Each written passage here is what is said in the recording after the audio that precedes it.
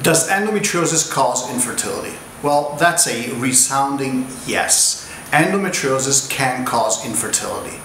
Now, it is very intuitive how extensive endometriosis, what we call stage 4 endometriosis, where everything is plastered to everything else, causes infertility. That's because of mechanical reasons. But many doctors cannot wrap their head around the fact that endometriosis can cause infertility even if it's there in minimal amounts.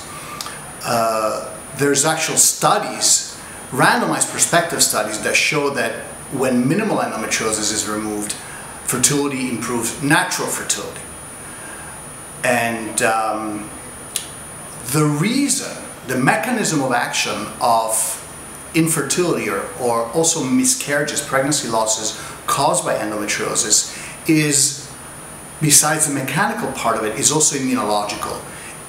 It is known that in the pelvis of women with endometriosis, even with minimal endometriosis, there are very elevated levels of certain immune cells, more specifically T regulatory cells, we call them TREGs, and these cells are key in the establishment of tolerance to a pregnancy.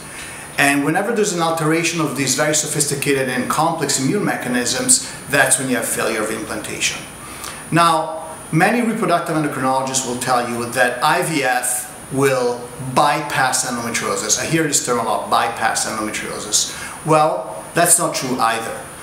What is true is that people with endometriosis can get pregnant. They can get pregnant on their own, they can get pregnant with IVF. But if there is a problem and people cannot get pregnant, or cannot get pregnant with IVF, or are failing IVF, or are failing frozen embryo transfers, or failing egg donation, then endometriosis needs to be looked at as a possible cause of a problem.